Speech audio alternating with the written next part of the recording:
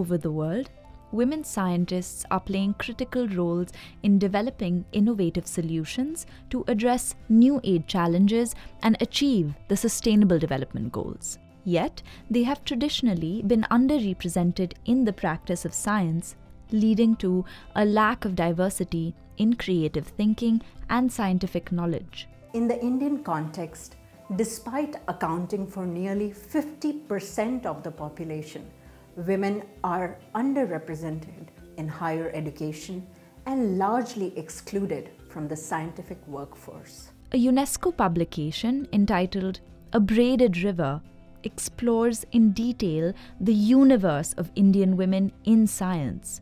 It examines barriers and challenges for women in science and provides actionable recommendations to promote and retain women in science education and careers.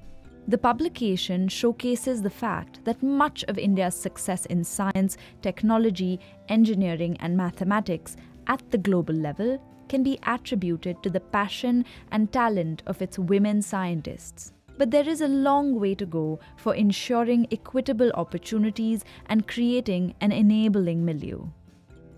So many capable women rarely have the access to opportunities or support that they need to pursue a career in the sciences because of socio-cultural, economic, and other structural reasons.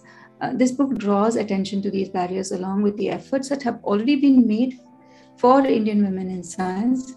The expression braided river is meant to symbolize the life and career of women scientists in India. While the professional development of women scientists is often described in a linear format, it is in fact far from reality. Much like a so-called braided river, best exemplified by the Brahmaputra, a woman scientist must face and overcome many obstacles and must adapt to twists and turns.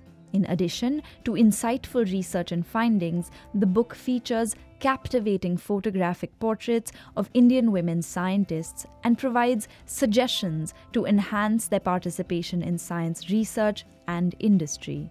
With a range of suggestions and recommendations, we hope to further enhance Indian women's participation in science and inspire other nations to mainstream gender equality in science and society. Among the many suggestions of the report, UNESCO proposes to strengthen training initiatives for young and underprivileged women and to promote mentorships for their career progression in science. Our aim, our motto, our raison d'etre is to give every child the aha, ha-ha feeling when they do science. To support and enhance opportunities in science education and professions, UNESCO also proposes that the links between academia and the private sector be reinforced. Several of my colleagues who work in engineering, they develop products which are translatable, and they need industry partnership to take it to society. The question should be extended further to say,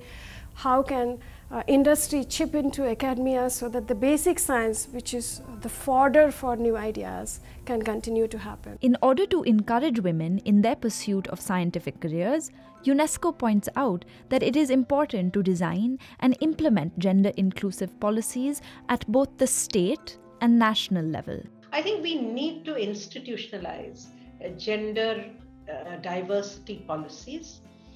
Of course, at the national level, where the government plays a very important role, but at the institution level, and every stakeholder plays an important role in it. Among some of the other important recommendations, UNESCO suggests that at every stage of a woman's career in science, innovative interventions are required to engage all stakeholders in encouraging, promoting, and retaining women in science. To raise awareness on the significance of women in science, communication campaign can play an important role for encouraging and inspiring stakeholders to create gender-inclusive environment. Besides actionable suggestions, the book asserts that as much as we need an enabling environment where women can do science efficiently, science needs women to create a sustainable and inclusive future. I believe that women have a certain skill set, such as the ability to multitask, compassion, and other skills that make us very efficient and effective in making scientific contributions. The reason we need women in everything, including science, is because we women look at the world with a very special lens. The purpose of the UNESCO publication is to push forward the agenda on sustainable development and gender equality and create more engagement for women in science. Having women in science simply means that the humanity will use the entire intellectual potential.